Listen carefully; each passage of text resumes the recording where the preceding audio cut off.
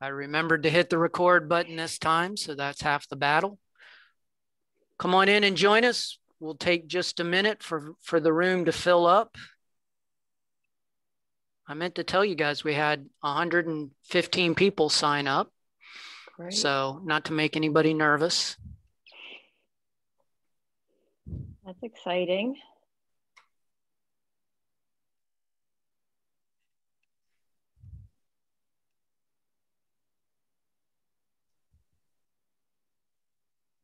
So as folks are joining us, we need to send up a bat signal to Jim West. Yes, we are missing one of our. We're missing Jim. So we're hoping that he's going to come along in due time. But if anybody has Jim's phone number, maybe you could give him a call real quick.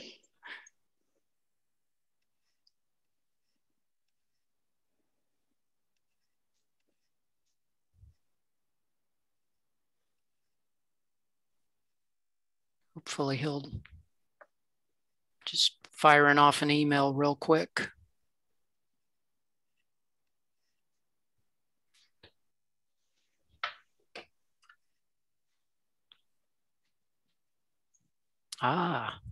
We have a wide international audience with us today as well. We do. All right, well, we'll go ahead and get started then, and hopefully Jim will join us. If not, we certainly have enough ground to cover.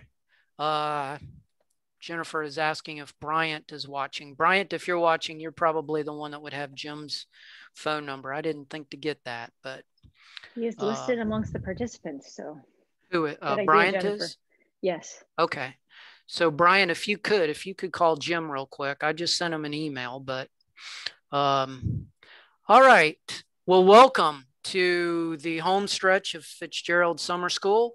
After this panel today, which I'm really looking forward to, we are down to 2 sessions.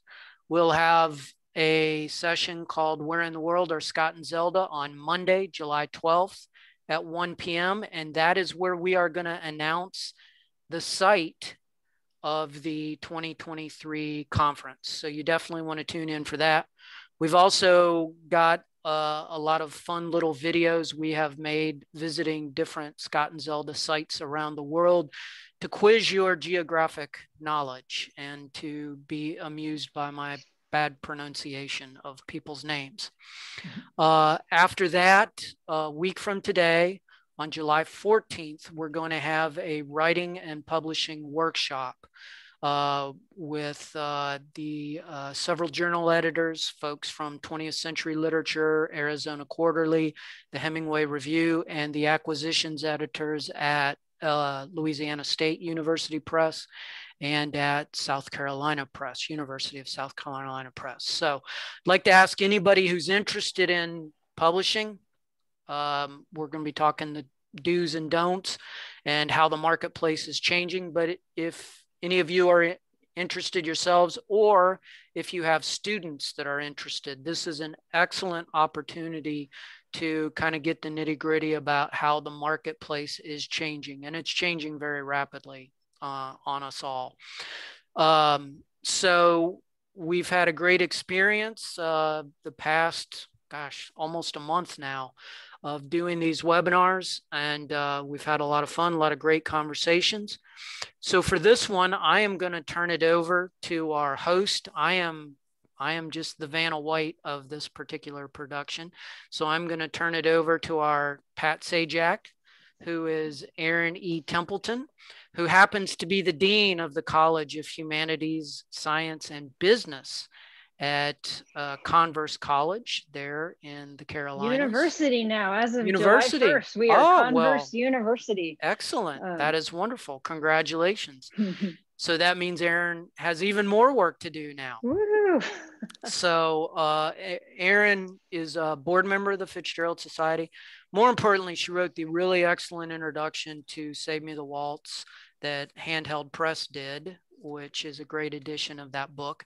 And she's also published on William Carlos Williams and the Wasteland. And I know that she is working furiously on Tender as the Night from Michael Nolan's updated Cambridge Companion, because I saw her dog began to eat her book the other day. So we're glad we prevented that crisis. But Erin has also written for the Chronicle of Higher Education. And if you didn't see it in our little photo introduction, I just found this out myself. She ran the Boston Marathon in 2017. So way to make us feel all bad, Erin. We appreciate that. So I'm going to turn it over to Erin. I'm going to turn my camera off, and Erin will introduce our panelists, and we will just run from there. Yeah, thank you, Kirk. We are, as you know, I mean, I don't think that our panelists really need a whole lot of introduction, but you know, and hopefully Jim West will be joining us in due time. But you know, even if he can't make it for whatever reason, we've got two luminaries in Fitzgerald studies. David Brown has written the most recent biography of F. Scott Fitzgerald, Paradise Lost, that was just published a couple of years ago, May in 2017. And Sarah Churchwell, Careless People, fantastic book about Gatsby and the era. Also Behold America, and a lot of other public scholarship about American studies, both in the 20s and in the present day. So, you know, the topic of our session today is obscure facts and figures having to do with Fitzgerald studies. And basically our panelists were asked to just plumb the depths of their knowledge and come up with fun facts and strange things that you might not know about Scott and Zelda and their lives, their circle, the historical, intellectual, cultural context of their work. And so we'll just kind of go back and forth and we'll see how things sort of develop. And if you have questions, please use the Q&A little tab at the bottom of your screen. I will be keeping an eye on things to make sure that if you have questions, we get those to our guests. And also the chat, but sometimes the chat gets a little unwieldy. So Q&A is the best place. You can pop a question, you can upvote somebody else's. And I think we might have, hopefully, our third panelist. Jim likes to make a dramatic entrance, as we all know. So. I apologize. They are bearing a tropical hurricane is bearing down on us. Oh no! So I was outside taking the cushions off the lawn furniture. Completely slipped my mind. Senior moment. I'll simply join incognito if that's I think that ship sailed about 20 years ago.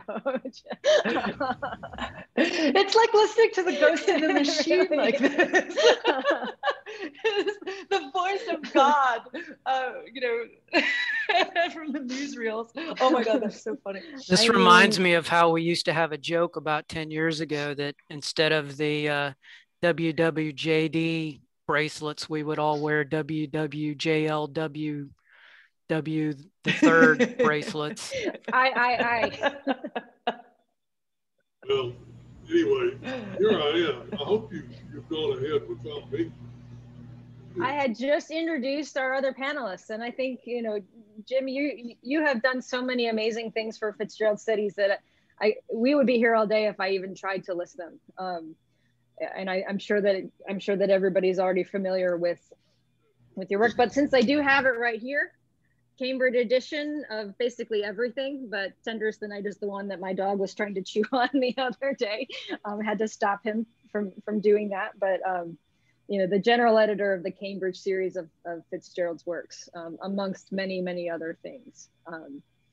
So let's get going. Do you all have a video of me? Can you see me? No, it's like a vaporous presence on your screen.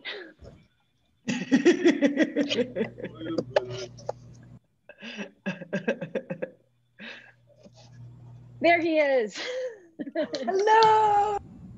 I feel like I know the back of your computer more intimately than I want to, though. Excellent. Now we can begin. So David, what you got for us? Okay, so I'm actually an historian, American cultural intellectual history. So that's pretty much how I read F. Scott Fitzgerald.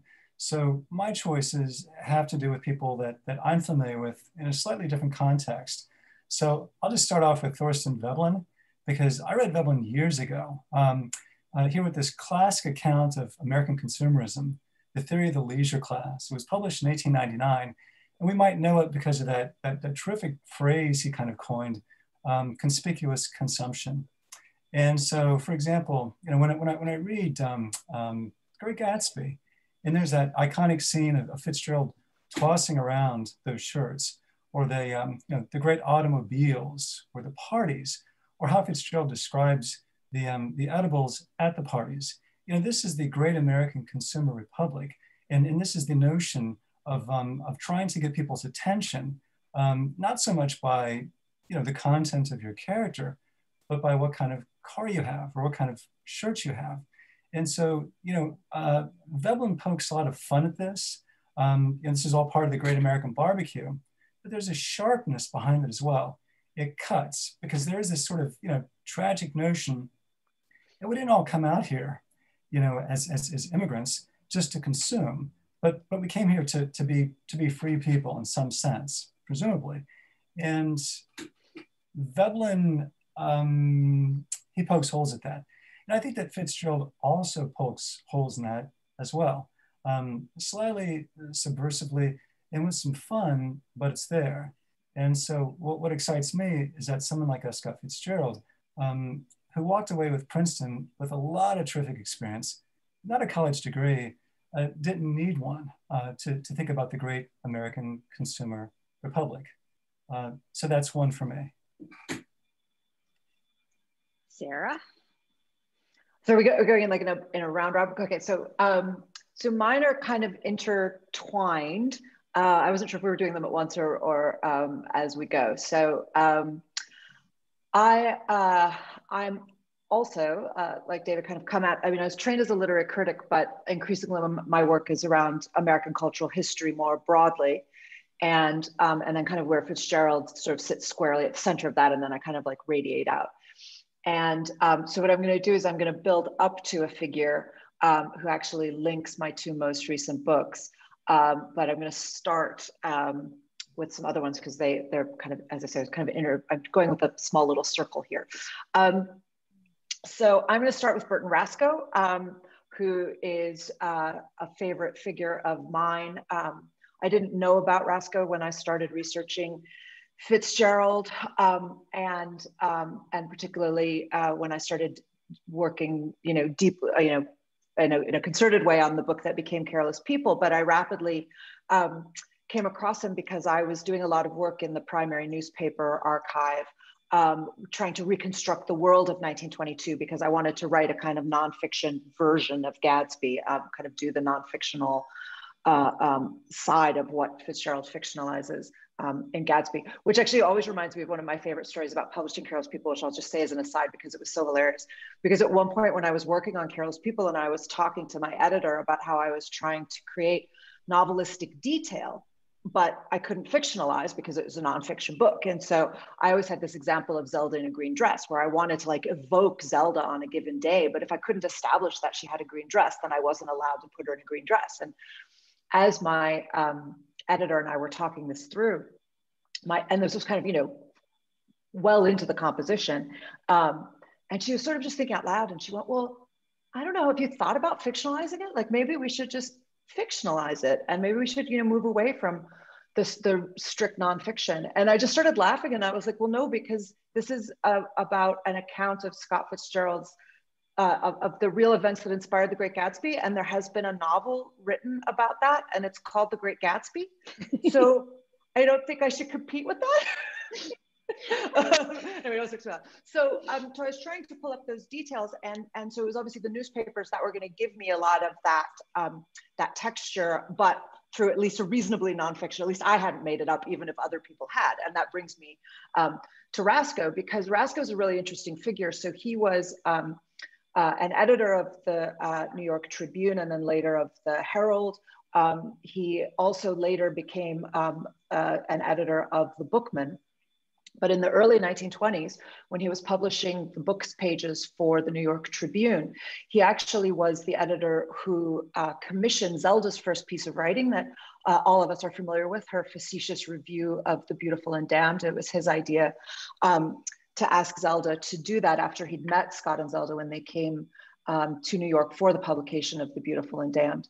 And he was a really interesting figure because he was a critic that he was greatly respected by many in Fitzgerald's circle, including Edmund Wilson. And as we all know, Wilson was, not liberal always with his literary praise, but he later said that he thought that Burton Rasko at his best was one of the best critics of New York in the early 1920s. And Rasko was somebody who early championed The Wasteland. He was writing about The Wasteland on November 5th, 1922, before Liveright had even published the book version of it. And he could see what it was that Eliot was doing. He wrote about, I'm going to say Remembrance of Things Past, which dates me because, of course, it is In Search of Lost Time. But he was writing about Proust in the Chicago Tribune several years before Moncrief's translation brought Proust to English reading audiences for the first time. So Rasko had read him in the original. So he was really a tastemaker. I mean, he certainly wanted to be a tastemaker, and that was what he was working at. But he also started publishing this literary gossip column called A Bookman's Daybook in the Tribune. And there's Fitzgerald, Scott and Zelda appear in it a lot. Rasko was a kind of ancillary member of the Round Table. So there are a lot of stories about the Algonquin and all of that. And then what happened was in the correspondence that particularly between Fitzgerald and Wilson around that time, it turns out that Rasko was also something of a fabulist. So although he's presenting these gossip columns as fact, and he is this kind of literary tastemaker, he's also a deeply unreliable narrator, which I found fascinating as a way of thinking through questions of unreliable narration in the world that Fitzgerald is depicting in the real world, as well as, of course, in the novel itself. So Rasko is my first. Excellent. Jim? It's my turn. It is. Well, you all excuse these glasses. I'm looking at myself. I got them the other day, and they have this blue cast on them, which actually is very comfortable when you're using a computer. But I didn't realize I quite... Anyway, I'm going to keep them on. I think they look moderately cool. The item I've been thinking about has to do with the Lost Battalion. You run across all kinds of odd things when you annotate literary fiction, and I've pretty much annotated all of Fitzgerald's. And so this has to do with an incident in World War I that I certainly didn't know anything about it until I began to look into it. All of you will remember in The Great Gatsby when Gatsby is first telling Nick about his life and about his experience in the war. And on page 79 of the first edition and the very oral, we have this paragraph. Then came the war, old sport. It was a great relief, and I tried very hard to die, but I seemed to bear an enchanted life. And then he goes into a story. In the Argonne forest, I took 2 machine gun detachments so far forward that there was a half-mile gap on either side of us where the infantry couldn't advance. We stayed there 2 days and 2 nights, 130 men with 16 Lewis guns. And when the infantry came up at last, they found the insignia of 3 German divisions among the piles of dead. I was promoted to be a major, and every Allied government gave me a decoration, even Montenegro, little Montenegro, down on the Adriatic Sea. So we all remember that. We remember little Montenegro. And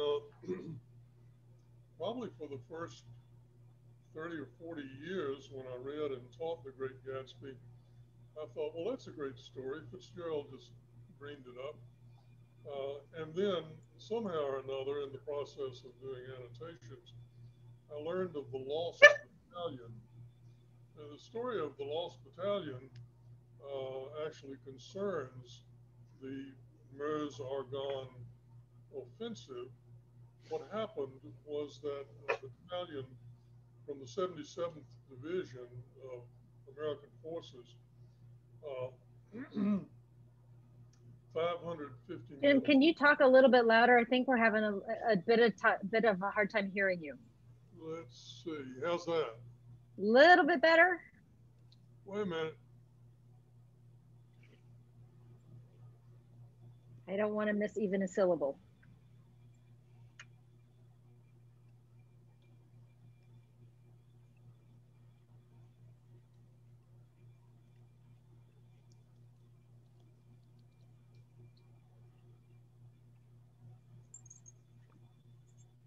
Your volume was good there for a while, Jim. I think it felt like something covered your mic up. How's that? Mm, No better? a little muffled still. Is that any better? That's my speakers.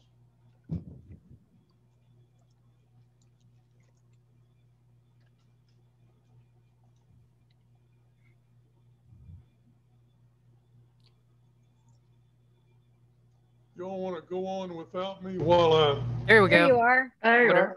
whatever you just did. All right. All right. I'm not going to touch a thing. So I read that passage from The Great Gatsby in which Gatsby is telling of his war experiences to Nick, and he mentions going too far forward, being cut off, and surviving with his men, and then being decorated his medal from Little Montenegro. Well, it turns out that Fitzgerald based that passage on a real incident from the war. This was the story of the Lost Battalion from the 77th Division of American Forces, 550 men in the Battle of the Argonne Forest, who did in fact go too far forward, lost touch with the forces on either side of them, and were surrounded by the German forces. They were commanded by a man named Whittlesey, Major Whittlesey, and so they dug in. It was a long fight. They could only communicate with headquarters by carrier pigeons, if you can imagine.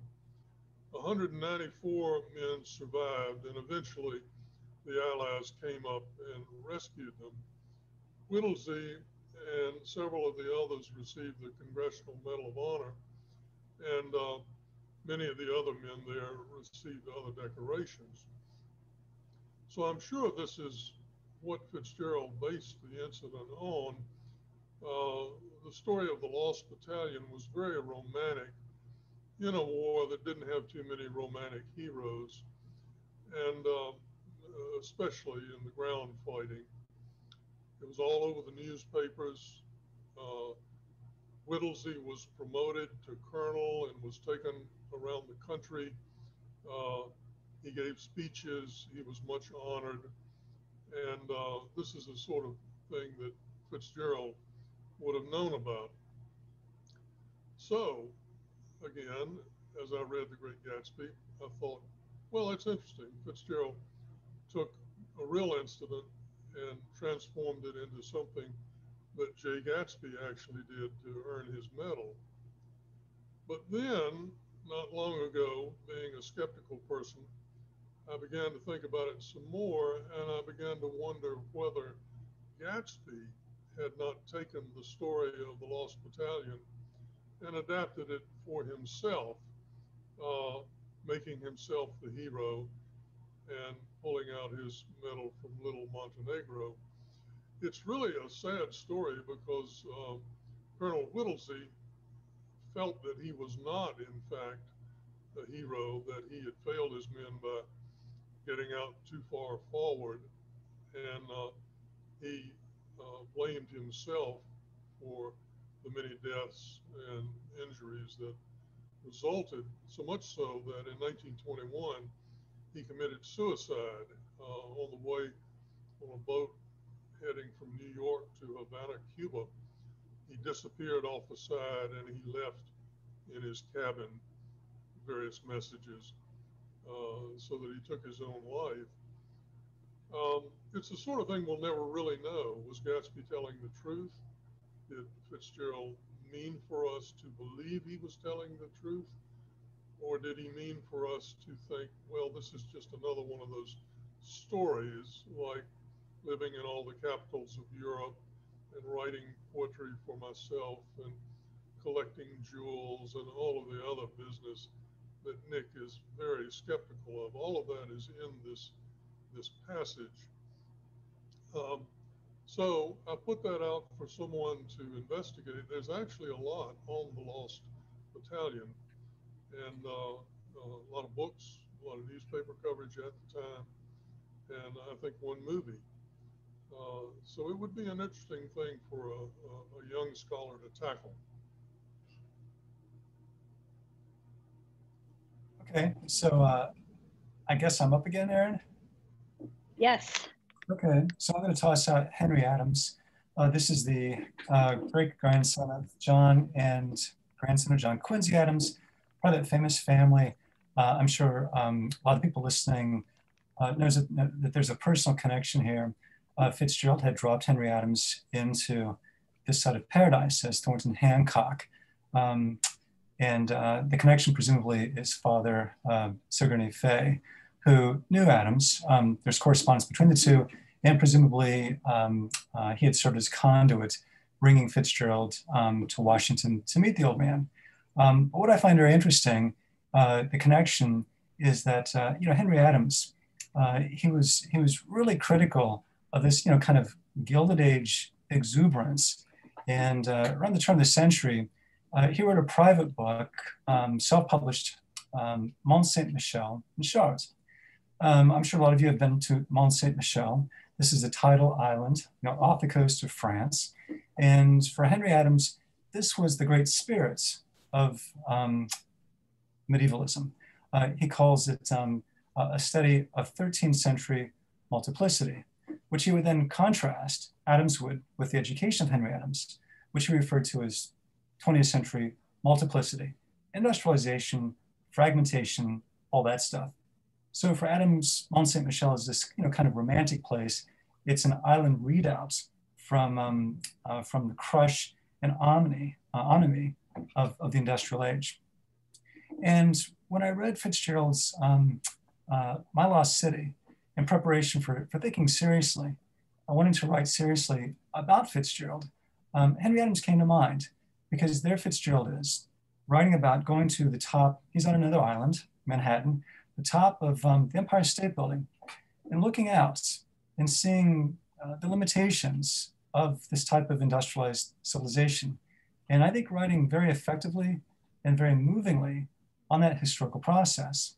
So these two men on these two islands, thinking about where Western civilization is moving and the limits that confront it, is for me just a really interesting way to frame historical thinking, to frame the economic process, and this broader thing that we kind of call, in a very nebulous way, modernity. So that's my number two. And I will just mention to our audience, Kirk brought this up in the chat, David has actually written a whole book on Henry Adams. So the knowledge here is I won't say boundless, but we're just scratching the surface of this. But yeah, really interesting juxtaposition, I think, that you've called our attention to. Sarah. Okay, thanks. So yes, so my next figure is another forgotten critic from the early 1920s who was part of the circle with whom Fitzgerald was socializing, but also who he was reading. And this is one whose opinion mattered to him rather more by the end than Burton Rasco's did. By the end, Fitzgerald was writing letters to Hemingway using extremely vulgar and abusive language about Burton Rasco, also homophobic language, which I will not repeat here, but that was how angry he was at Rasco by the end. And that was in reference to actually a review that Rasco wrote about Hemingway, about Men Without Women. But so by the end, Fitzgerald was really reviling Rasco, but another critic from the time, also admired by Wilson after his death. Of course, Wilson outlived them all by some way, so was able to pronounce on these, was a critic called Paul Rosenfeld, who was partly associated with the Seven Arts movement and was a music critic. He was an early critic of jazz. He was, in fact, a critic of jazz in both senses of the word at the beginning, where he was not necessarily a fan of jazz, but then he began to kind of see more in it. But he was also he was an advocate, as were the Seven Lively Arts people, an advocate for an indigenous American art, right? And I think one of the things that I've tried to focus on in my work, or to underscore, is the degree to which when Fitzgerald was writing and setting Gatsby and doing, all of his novels except for Tender, obviously, was a time when American literature was really still wrestling with a sense of inferiority. And I think we forget that now. We talk about Fitzgerald as the great American novelist and assume that he had some sense that he could inherit that mantle in an obvious way, and that wasn't already a problematic category or something that had to be proven or established. And Rosenfeld and Van Wyck Brooks and others of the time, as many of you will know, were working to establish what a real American literature might look like. We might remember that D.H. Lawrence published his studies in classic and American literature in 1922, in which he said that American literature was a false dawn, right? It had not happened yet. And so, writing in that moment, I think, for me, one of the things I try to do is to recapture that anxiety and that sense of defensiveness and of really having something to prove culturally and nationally, as well as individually. And Rosenfeld was really one of the early advocates for bringing together great American artists and arguing for their importance on the global scene. So in 1924, just as the Fitzgeralds were sailing for Europe, Rosenfeld published a book called Port of New York about this kind of efflorescent American art scene. And he includes Stiglitz and Georgia O'Keeffe in it. He includes, so he's an eclectic mix, not just looking at literature by any stretch, but he did not include Fitzgerald in that book, but Fitzgerald wrote about it, saying to Tom Boyd, Paul Rosenfeld is quite a person, and the Port of New York is quite an adventure in our nervous, critical enthusiasm. And I really like that phrase, nervous, critical enthusiasm, because I think it picks up that anxiety as well as that sense of excitement and possibility. So Rosenfeld was, as I said, he was much admired by Wilson, who wrote after he died that he wrote, "When I first knew him in 1922, I think he was one of the most exciting critics of the American Renaissance. Paul Rosenfeld seemed the spirit of a new and more fortunate age," this is still Wilson, "whose cosmopolitanism was not self-conscious and which did not have to be on the defensive about its interest in the variety of life. His first book brought into range a whole fascinating world, coherent though international, of personality, poetics, texture, mood. Paul Rosenfeld at that time enjoyed a prestige of the same kind as Mencken's." But by the time that Rosenfeld died in 1946, he died in obscurity. His star had completely fallen.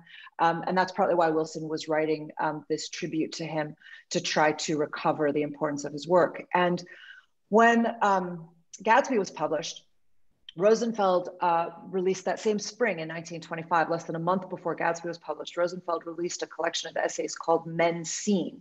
And it was another collection of kind of promising American artists on the scene. And this time he did include Scott Fitzgerald. And he wrote to Fitzgerald after reading Gatsby, in this essay, he wrote, Fitzgerald has not yet crossed the line that bounds the field of art.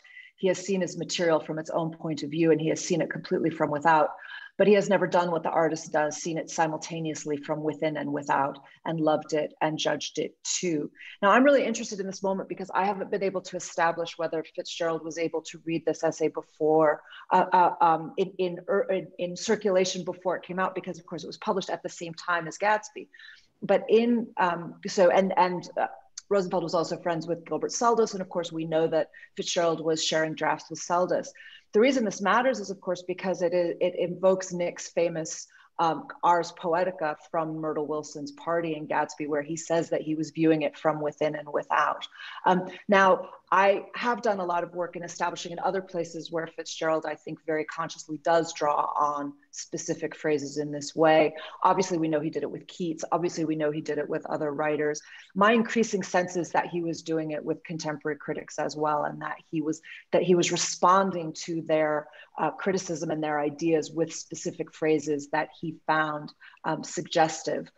And I'll just, but also again, in this kind of like proving himself way, but I'll just finish Rosenfeld with a quick note, because then Rosenfeld read Gatsby and wrote to Fitzgerald a letter that Fitzgerald kept in his scrapbook, which you can still find at Princeton. He wrote, "The great Gatsby would have given me a diving rock better than any I had. It's beautifully done, breezy throughout like Daisy's sitting room, and extraordinarily American, like ice cream soda with arsenic flavoring, or jazz music, one word, jazz music in a fever dream.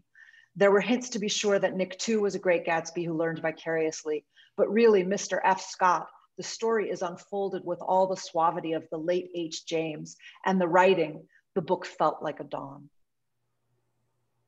I'll stop there.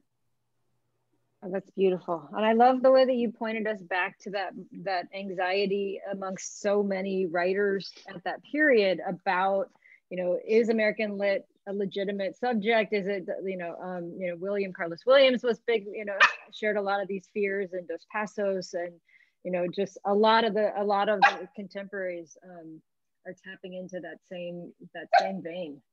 All right, Jim, we're back to you. Yeah, that's a great quote. Can you all hear me all right? Yep. All right, good. Yeah, that's really something. And I am old enough to remember when American literature was very definitely below the salt. If you were a serious person, you studied British literature. If you were not so serious and just trying to float through, you could always get by with American literature, because anybody could teach it. If you're an American, you can teach American literature, right?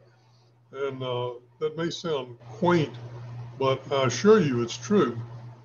Back when I first started, so that's an interesting avenue to pursue. My number two has to do again with some of Fitzgerald's reading. I think we all know that he read at least some of the Horatio Alger novels of Pluck and Luck, and pulling oneself up by the bootstraps, all of that sort of thing. And there's really been quite a lot written about the influence on him of Horatio Alger, having read those books when he was a boy.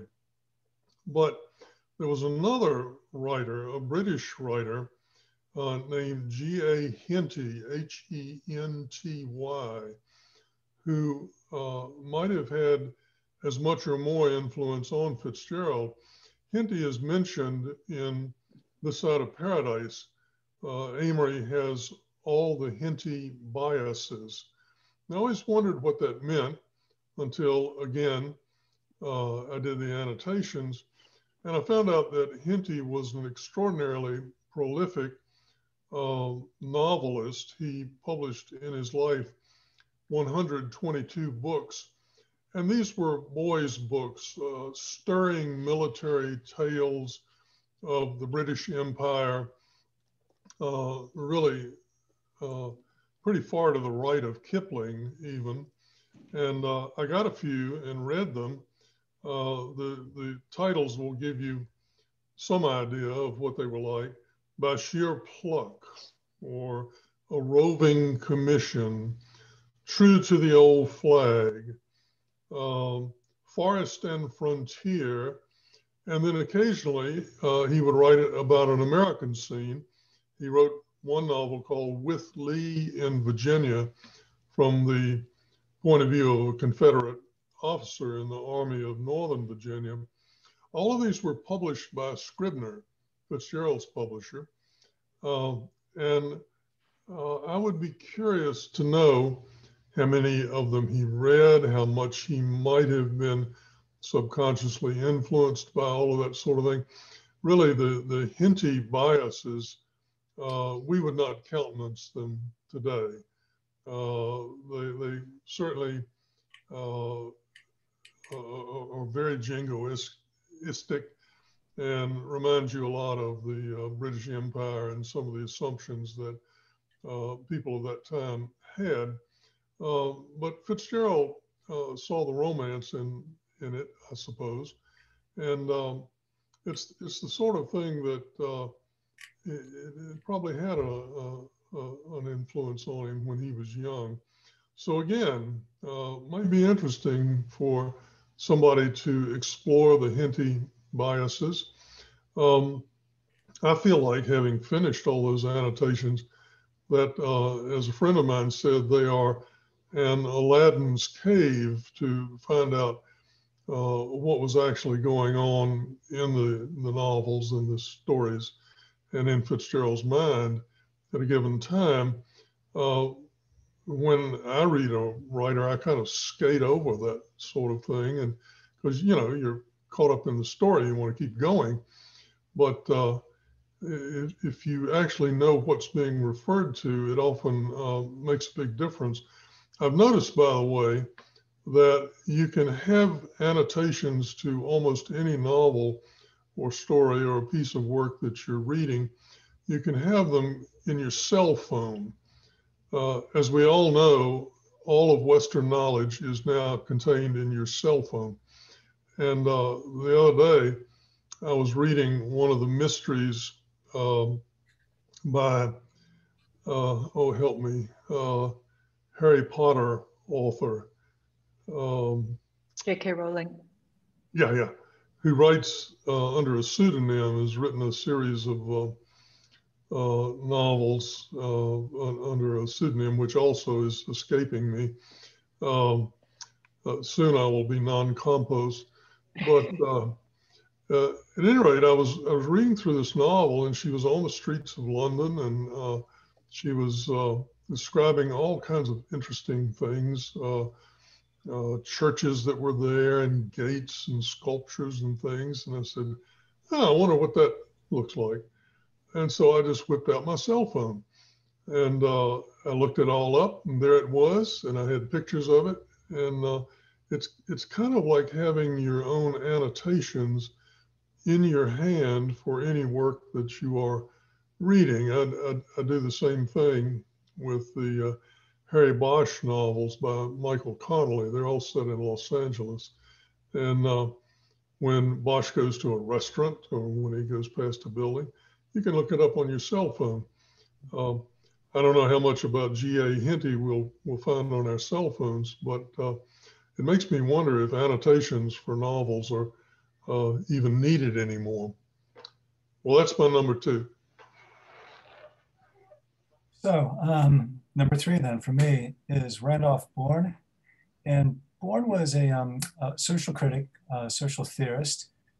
Fitzgerald died young. Bourne died younger, 32, I think. Spanish influenza, about 1918.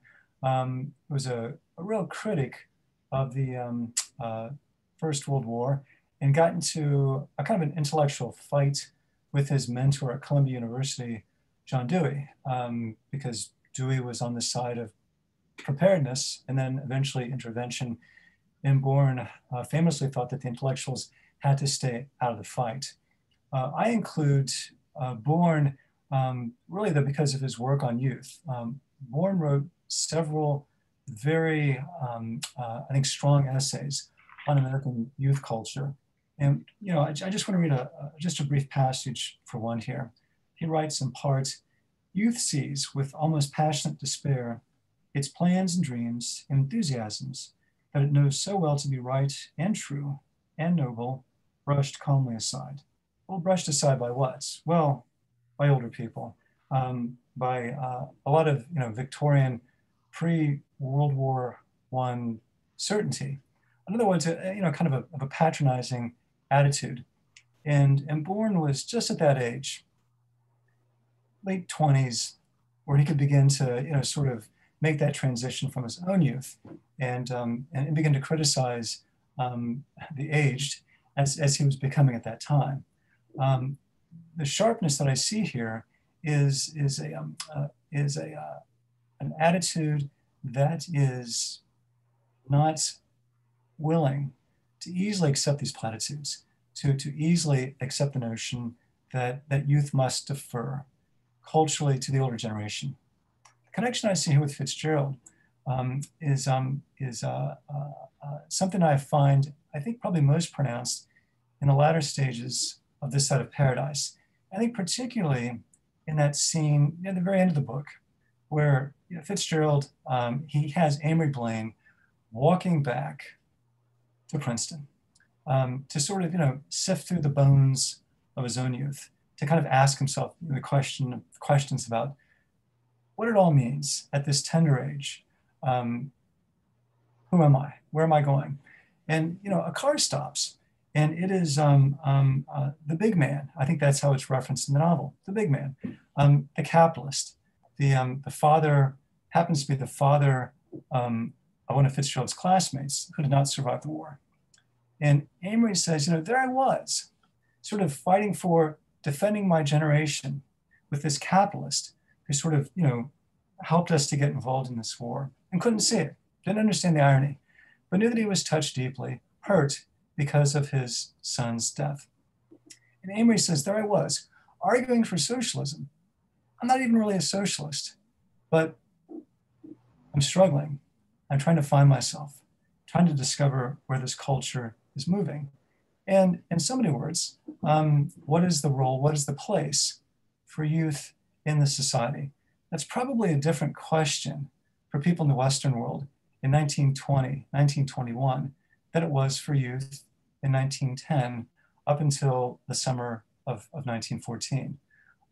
Bourne, I think, grows into that question, and Fitzgerald approaches it in the early 1920s from, I suspect, a not so similar position.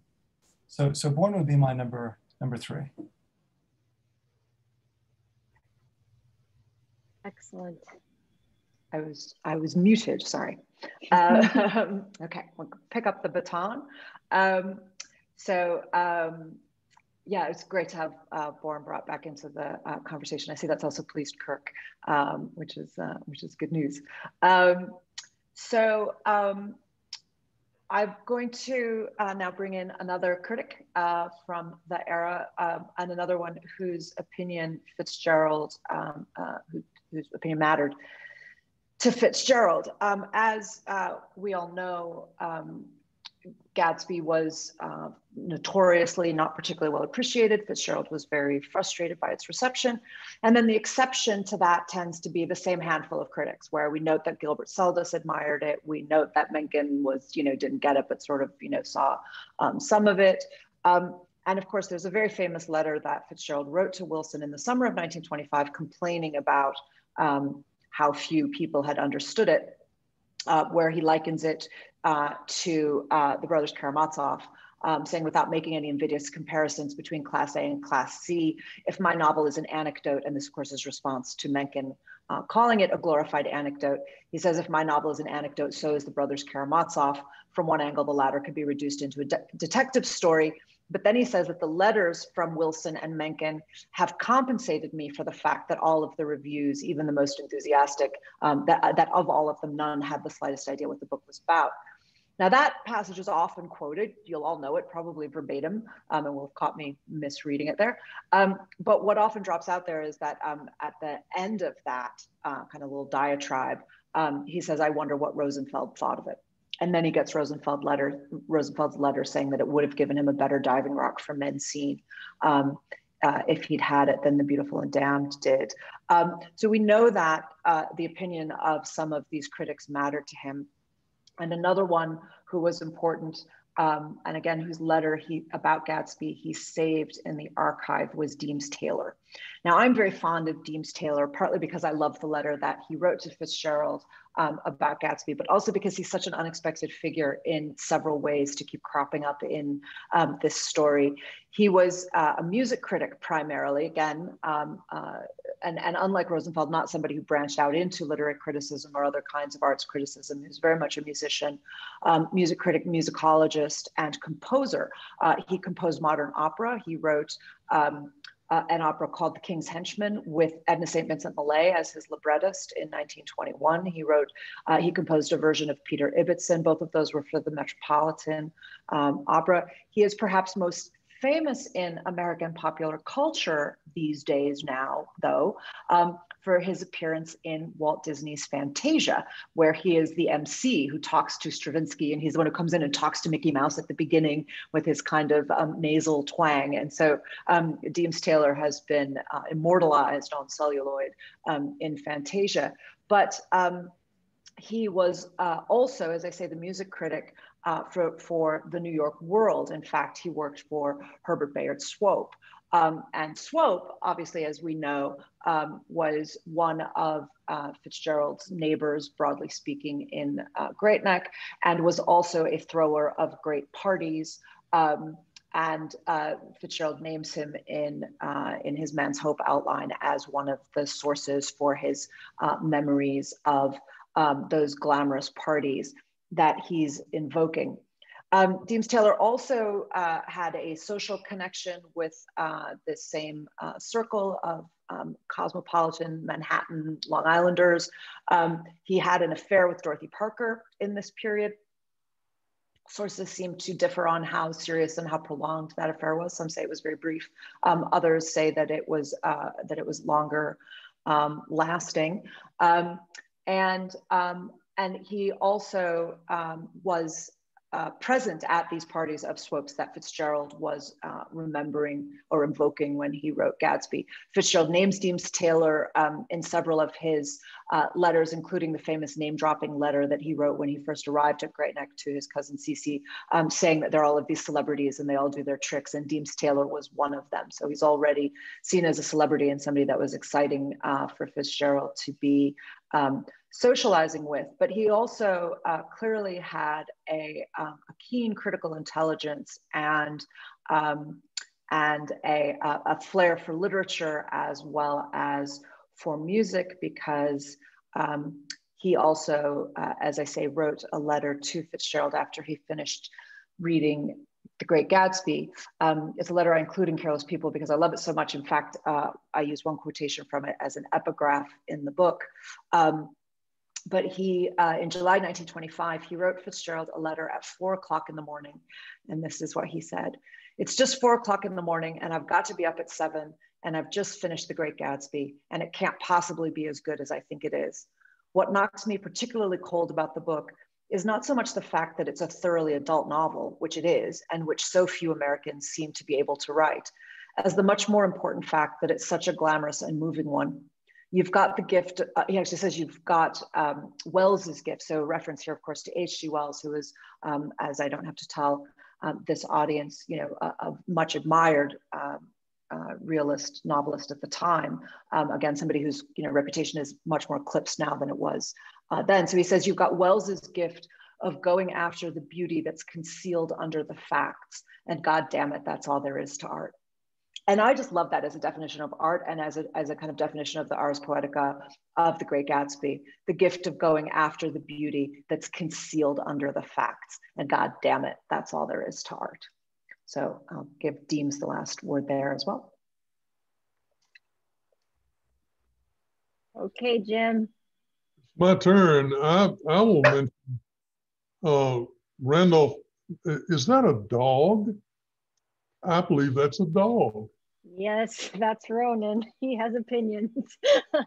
My dog is here with me. Let's see if I can put him on camera. Do you see my dog? Oh, yes, we do. My dog is very well behaved. Mine is not. Because he's almost comatose now, which I think I'll be after this. I'll have to go take a nap. But the third thing I thought I would mention, I'm at the point now where I'm working on and chasing down some of the material and incidents and angles that I encountered during all those years when I was editing the Cambridge volumes. And I always said, well, I'll get to that someday. And now that I'm finished, I've been trying to get to some of these things just to write them up and see what I can do with them. Lately, for the last 2 months, I've been working on the dramatic version of The Great Gatsby, the script written by Owen Davis, the playwright Owen Davis, and the play that opened on the 2nd of February, 1926 at the Ambassador Theater in New York City, which, by the way, still stands. Until recently, maybe still, they had a revival of Chicago there, but it's still there.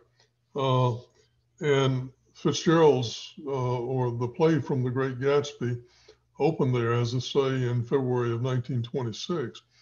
Fitzgerald was out of the country. He was in Salise de Bern with Zelda, who was taking the cure and the salt baths there.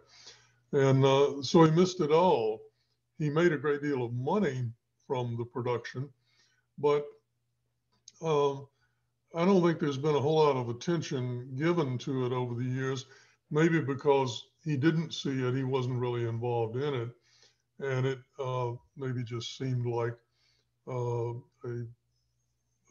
subsidiary right that earned him some extra money. Well, the scripts survive of this play at a number of places. There's one at Princeton. Some Fitzgerald scholars have them. And there are 2 down in the Bruckley collection at the University of South Carolina. So I've been looking into this production. I've had a lot of help from Robert Trognon, who is a wizard on the computer and has found all kinds of things for me about the play, about its reception, about where it took place. But the play had a good run in New York. It ran for 112 performances, which is good for a drama. And then, I didn't know this, it went to Chicago, where it ran in the Studebaker Theater on South Michigan Avenue. It ran there for a month. And then it went on the road. There was a road version with different actors and probably a shortened script. But the play was presented in Great Neck, in Brooklyn, Baltimore, Philadelphia, Detroit, St. Louis, Denver, Stamford, Connecticut, and Minneapolis, right next door to St. Paul. I didn't know any of this, and it's been quite interesting to track it all down. February of 1926 was an important month. It might have been the month in which Fitzgerald's status as a literary celebrity was at the highest point it ever reached. The Rich Boy, the 2-part story, appeared in Red Book in January and February of 1926. And then All the Sad Young Men was published in February 1926. And so suddenly Fitzgerald was everywhere. He was in the magazines, his writing was being reviewed, and there are a lot of reviews for the drama. James Rennie played Gatsby and got very good reviews. And a lot of the other cast went on to good careers in Broadway and in the movies. So I've been having a good time running all of this down, and I promise you all that I'm near the end and I will publish. And there's a lot of interesting visual stuff too that can go along with this. So I guess there's no end to the avenues you can go down with Fitzgerald, and I'm going to keep doing it as long as I can. So in the interest of time, instead of doing 5, let's just pick our best last reference, because we're already at or a little past the 2 o'clock mark, or the hour mark for various our global time zone attendees. And I don't want to have we're going to get into fisticuffs about the best short story in the chat. So David. So I'm going to pick a historical figure for my last. This is Henry Clay. I'm sure people know who Henry Clay is. Kentucky politician, diplomat, known as the Great Compromiser for a series of compromises, which of course collapses, and there's a civil war. I choose Clay because Fitzgerald was aware of Clay, and in The Swimmers, his story The Swimmers, when he once said this very American character, overseas, abroad in France, he has Henry Clay Marston, and I think there's a few things that are going on here. Marston is an 8th generation Virginian. And Fitzgerald writes this: his grandfather freed his slaves in 1858, fought from Manassas to Appomattox, and knew Huxley and Spencer as light reading. So his grandfather freed his slaves in 1858. So for Fitzgerald, this was the quote unquote good Southerner, the Southerner that didn't require the war to free his slaves. He did this before the war started. And yet he was also apparently a Southern patriot. Fought from Manassas, 1861, first Battle of Bull Run, to Appomattox, until the whole thing was done. In other words, Fitzgerald is saying to us, this is not a man who fought the war about slavery, because he didn't have his slaves. This, by the way, is a very contemporary argument today. I teach a course on sectionalism in the Civil War. I teach it, very close to borderland territory in southern Pennsylvania. And there are still questions that come up that I get in my class. Was this really a war about slavery? And part of that reflects not just history, but popular culture. And Fitzgerald is writing, a very popular writer for his time. And he says in so many words, well, this really wasn't about slavery, at least for this gentleman. And then he throws in here at the end of the quote, he knew Huxley, this is Thomas Huxley, and Spencer, Herbert Spencer's light reading. Well, these are social Darwinists. And so Fitzgerald wants us to know that there are these good Southerners that are out there, to the extent that Henry Clay Marston is modeled after Henry Clay, the Great Compromiser, and to the extent that he might be modeled after Fitzgerald's own father, who of course had these romantic stories of the Civil War as a child in Maryland. That's up for debate, that's up for grabs. But what I find interesting about this is that, and I won't go into any great detail about this, but if you look at where Civil War historiography is in the 1920s and 30s, the interwar period, Fitzgerald, for better or for worse, he captures that when he references Henry Clay Marston, this 8th generation Virginian. So that's my number 4 and last. Okay, thanks, David. I was so glad you brought in the Civil War stuff. I think that historiography is so interesting, as you say, and there's so much that connects to discourse right now and the debates that we're having, but also Fitzgerald's the fact that he was a Civil War buff is something that all of those of us who specialize in Fitzgerald know, and I feel like it's something that's so not well known as part of his kind of popular reputation, and it's such an important part of what he does. So thumbs up for bringing in the swimmers. My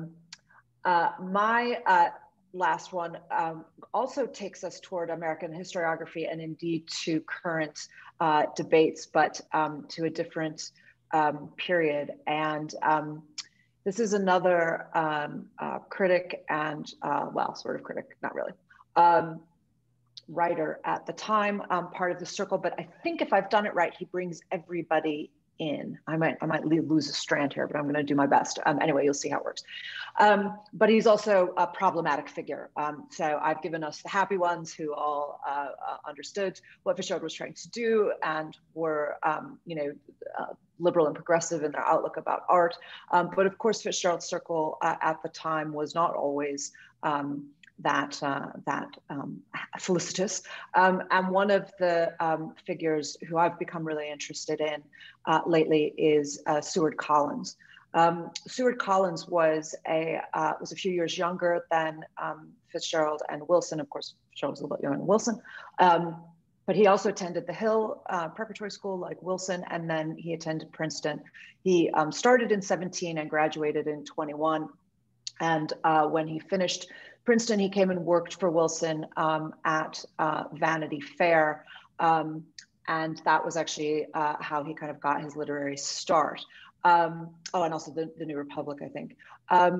He kind of he creeps his way into My Account and Careless People, because he was the owner of the apartment where Fitzgerald and Zelda and John Dos Passos landed after their day of house hunting on Long Island in Great Neck, that Dos Passos recounts in his memoir, and that he also told biographers, and that has been, subsequently recounted. And as you'll all know, Dos Passos is markedly censorious in that account, where he thinks they're both vulgar and they're tacky and they're drinking too much and it's all very embarrassing. And then it's also, he rides the Ferris wheel with Zelda, and then he has this notorious moment in the memoir where he says that that's when he knew that there was something broken in Zelda beyond repair, a line that has come in for much interrogation and criticism, which I don't have time to go into. I was, when I was working through the Burton Rasco daybook gossip columns, I found an account that he had written in October 1920, or published in October 1922, where he had a different version in which he showed up at Seward Collins's apartment and found Scott, Zelda, and Dos Passos all very, very drunk, and Dos Passos dancing with a lampshade on his head.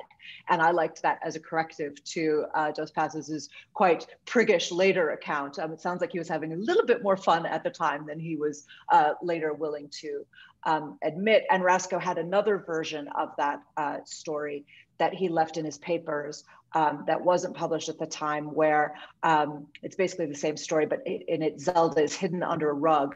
And her idea was that I was to ask her, "What's that?" After which she would spring out dressed only in her underclothes. But I didn't notice the rug until she was nearly suffocated.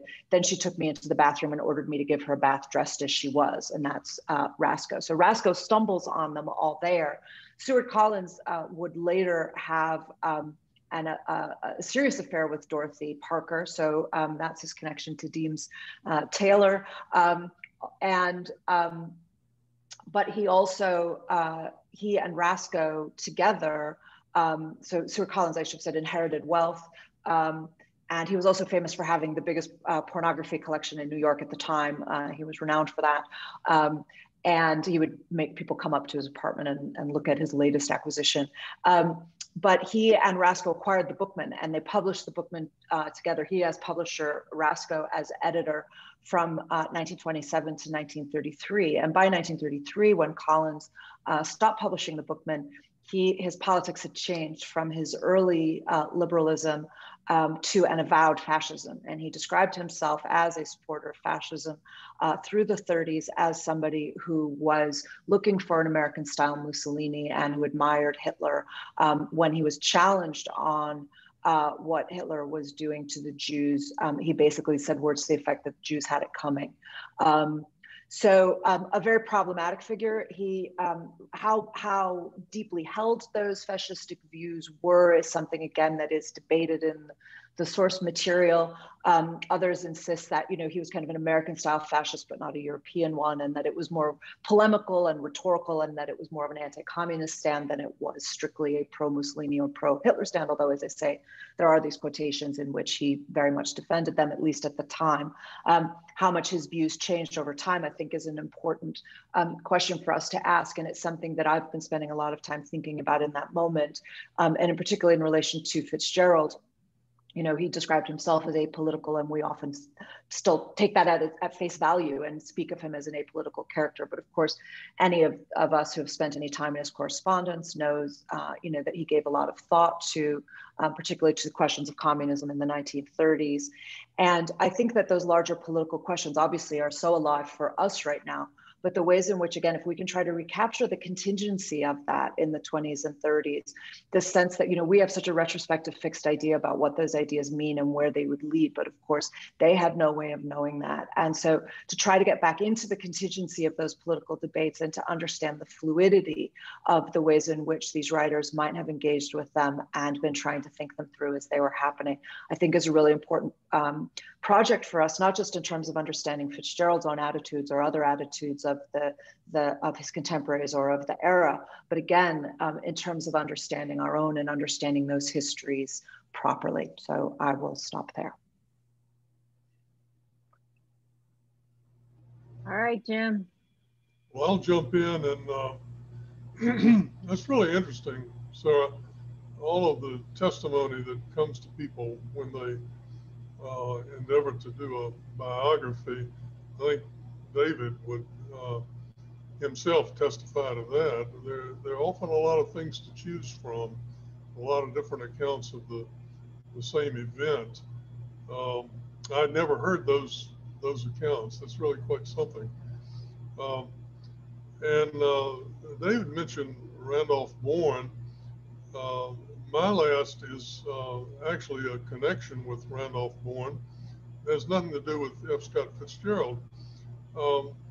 I wrote a biography a number of years ago of William Styron, the author of Sophie's Choice, Confessions of Nat Turner, and Darkness Visible. And when Styron was writing his first novel, Lie Down in Darkness, he was having a lot of trouble. He just couldn't get it to go.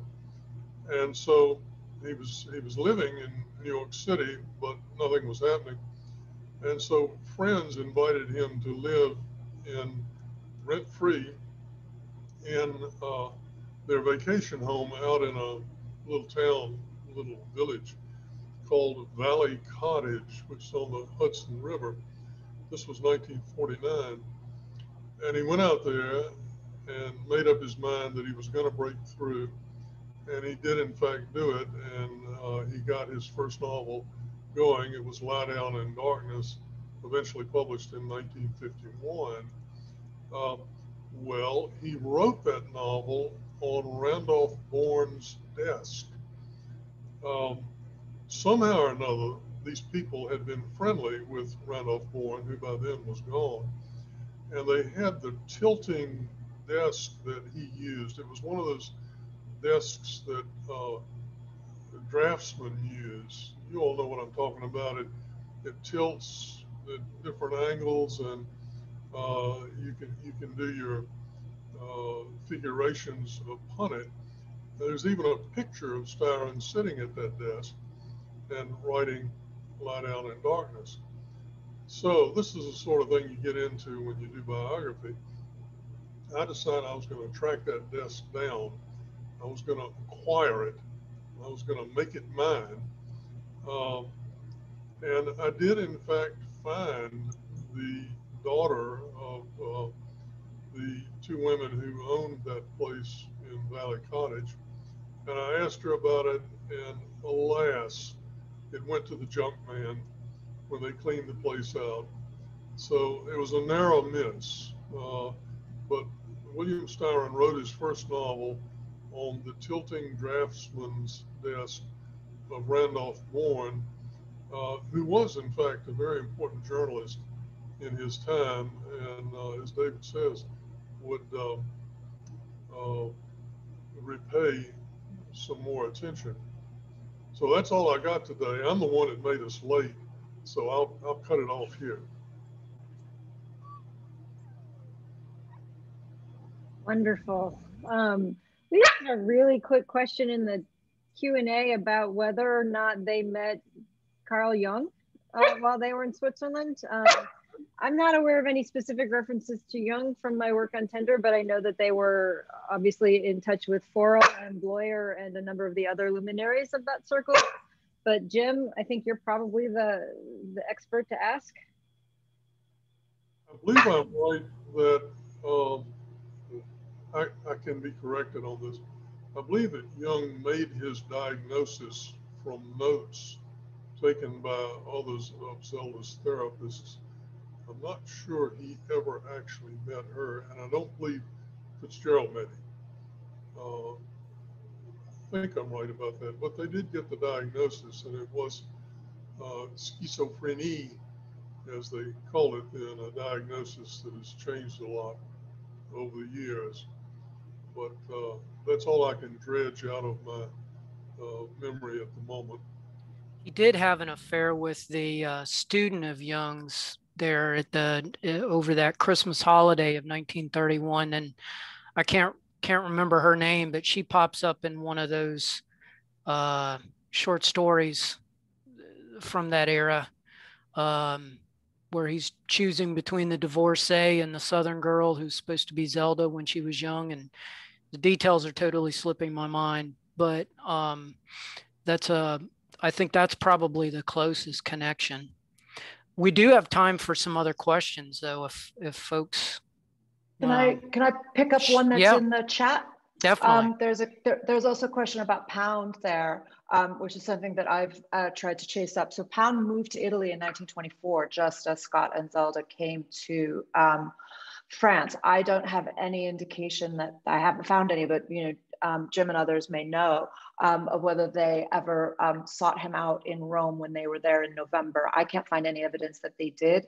So my expectation is that they never met Pound, but of course they certainly, had lots of mutual friends and knew all about him. But I don't know of any evidence that they ever met, unless anybody else does. I would love to know if anybody does know that they met in Rome, but maybe Martina should know. Martina, we're gonna make you responsible for all things Rome. She's like, oh, great. I do know that's not where Martina's from, by the way. That's partly a joke. Any other questions? All right. Well, I want to thank everybody. Erin, I want to thank you for being the hostess with the mostest and keeping the round table going. And our panelists, I just really don't know what to say. I mean, I think the word that keeps popping up is historiography. And I really do believe that is just such a wonderful sort of avenue for us to dive into. And I think what this panel has demonstrated, that all of these references that make the fiction so vividly alive of the time are really rabbit holes. And they're great opportunities for us to just kind of dive deep and really get to know the texture of both the 20s and the 30s a lot better than I think we do on the surface, teaching the same familiar references and allusions all over again. So this panel could not have been more perfect than what the board envisioned when we came up with this idea. So David, thank you again. David's most recent book is a biography of Henry Adams, and it's really a fantastic read. Sarah's book, Careless People, I think we're probably all familiar with that now, but Behold America is absolutely vital in this day and age. And I don't know are we allowed to say what you're wrapping up, or is that top secret? Mm-hmm. So Sarah's no, it's being made public now. Okay, so Sarah's next book is on, you did mention it, but I guess you did mention it, sorry, is on the Gone with the Wind. So very excited to see what she's doing with that. And Jim, I don't know what we can say about Jim, except next time he's out of town, we're going to break into his house and steal that copy of Metropolitan that's hangs on his wall there. Jim has been a mentor to so many of us, and just such a we are all very fortunate that we came into this profession at a time where we had great encouraging folks like Jim West, and that's above and beyond in all the great work he's done on the annotations. Hopefully the storm will hopefully we've created the F. Scott Fitzgerald force field around your abode there, so you'll be safe. Just as a quick reminder, we'll be back on Monday with a little video tour to different spots around the world, not the obvious ones. We will not be going to Paris, I promise you that.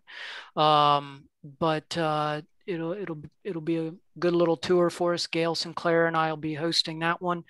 And then a week from today, again, we'll be doing a writing and publishing workshop with some of our colleagues from different journals and different presses. So please, again, help us get the word out to any aspiring writers or any students that you might have that might be interested. Otherwise, I just say thank you again, and I hope everyone is enjoying their summer. And David, Sarah, Erin, and Jim, thank you so much for your time. Thank you. Thanks, everyone. That was great fun. Stay safe. Bye-bye.